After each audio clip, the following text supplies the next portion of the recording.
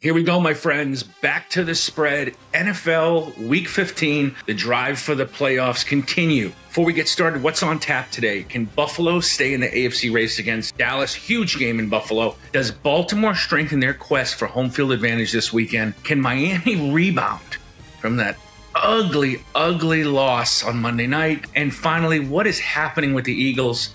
Can the Birds bounce back this week? Now, who had the sauce this week? Who had the sauce? Torchbearer sauces had the sauce. Accidentally healthy, intentionally delicious. You can put that stuff on anything. Steak, ribs, chicken wings, regular beef, hot dogs, seafood. They got you covered. Go to the website, check it out. You're going to love their sauces. You're going to love the artwork on the bottles as well.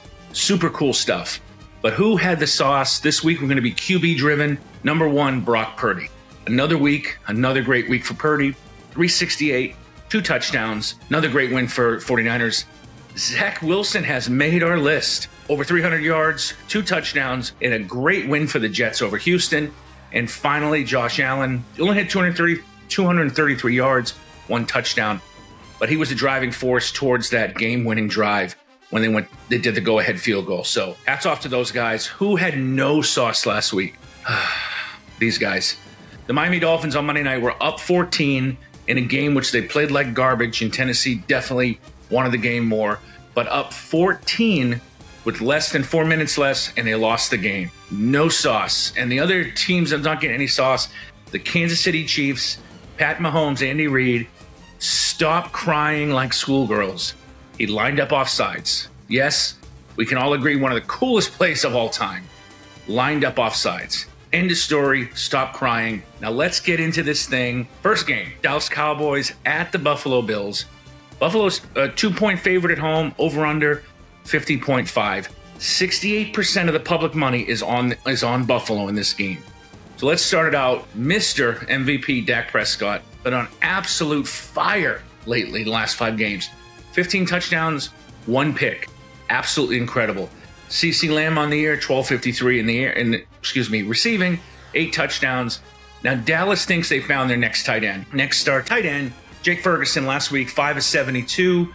He's really becoming a Dak target. Now the other thing to kind of talk about, has the offense been incredible last couple of weeks. I mean, the beatdown against Philly, but the defense has quietly flown under the radar. You know, we know Parsons is incredible off the edge, but that defense has 39 sacks this year. They're averaging 1.6 takeaways per game as well. So they're playing phenomenal. But for this game, there's 3 real questions that are coming up. Number 1, can they protect Dak on the road? Buffalo has 42 sacks on the season. Their whole defense is predicated on pressure. So can they stop that?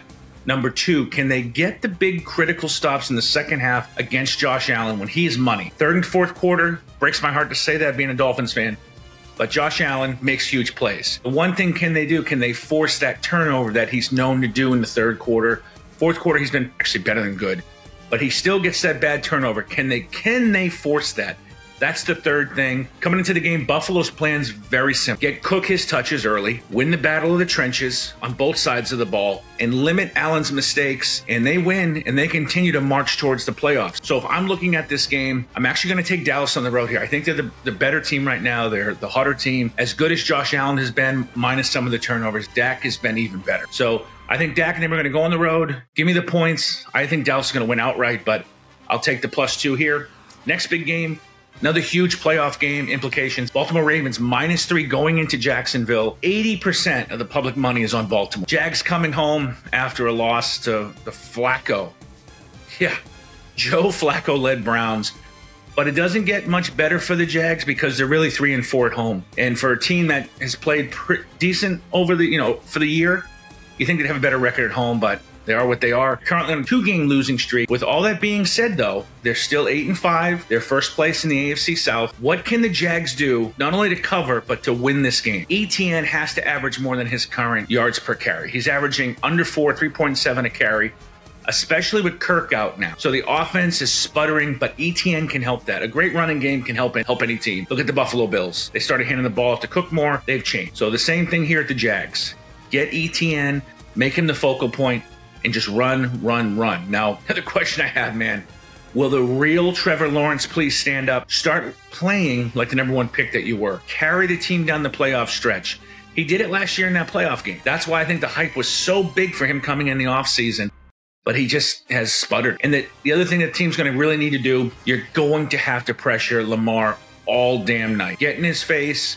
Do what the Rams did last week. Force him to rush his throws. I mean, you saw he had a couple guys wide open, couldn't hit them, or the ball fluttered up and the receiver ran under it. That's what they're going to have to do if they have any shot of winning at home. For Baltimore, if Miami's lost Monday night, Baltimore's in the driver's seat now for home field advantage. So for this game, they're going to need a heavy dose of Gus the Bus, Keaton Mitchell, and even though the Jags are fourth against the run, I mean, their defense is fantastic against the run, these runs are going to help set up the pass.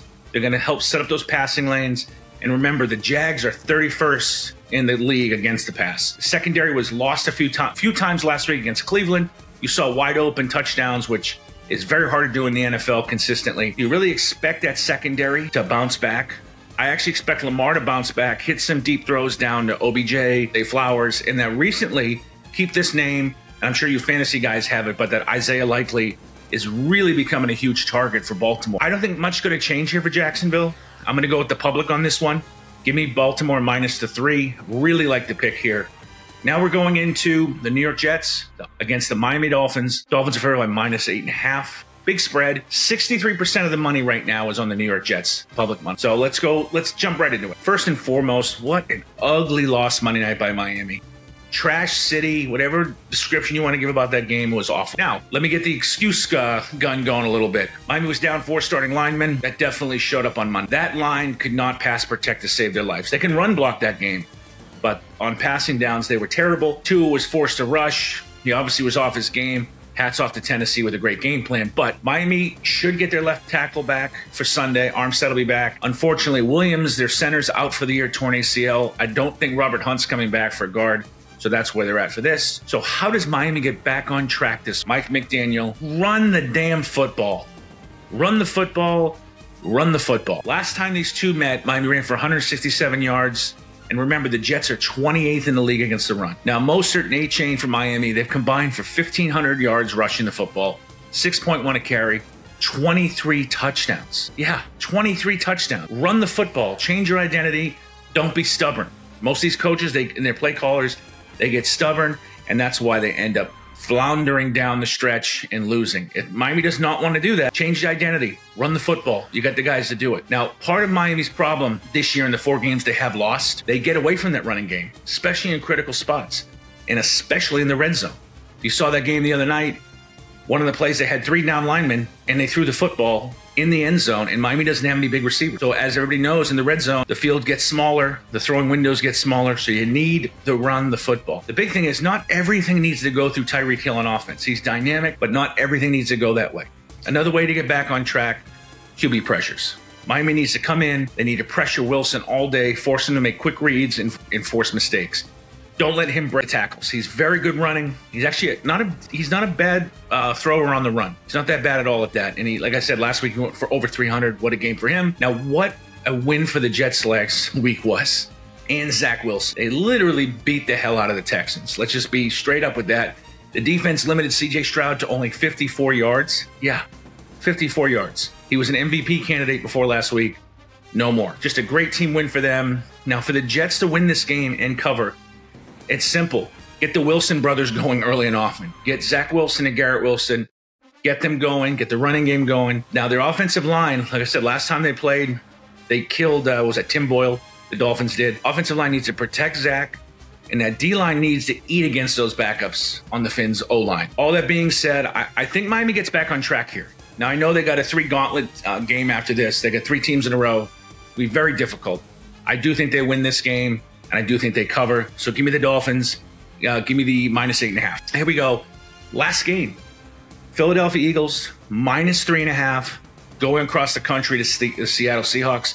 74% of the money, though, here is on Philly. Another Sunday, another Eagles beating. Jeez, they got beat up last week. Last 2 games, Jalen Hurts, 1 touchdown in the air.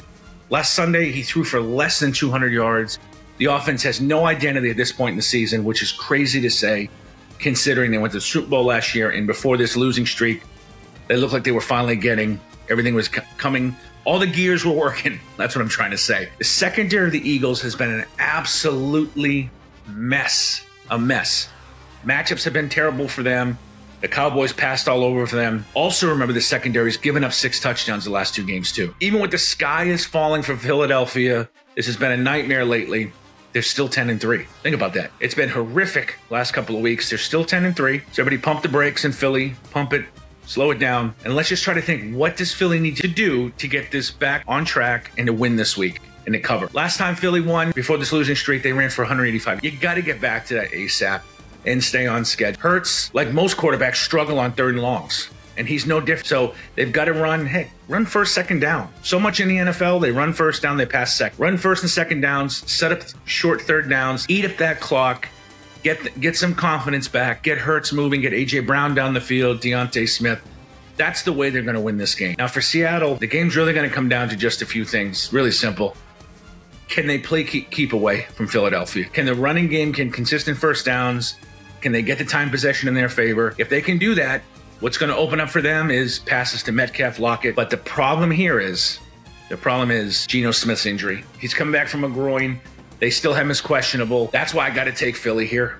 I don't trust this team, Seattle, with Drew Lock. I mean, he's a good backup, but not starting, not against a team that they're desperate for a win, Philadelphia, this week. They need this win. Desperate times. Give me the Philadelphia Eagles. -3.5. Last week we got killed. This is our redemption tour this week. We went 0-4 last week, but don't worry, we're back to redemption. And now, my friends, as we always say this time, it's easy money. Let's get some easy money going for everybody. And who's our first pick of the week?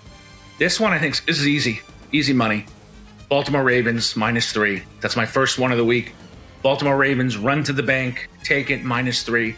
The second one I'm going to go with, give me the Philadelphia Eagles, the -3.5. So there you have it. I got both road teams out of the favorites. Take them both.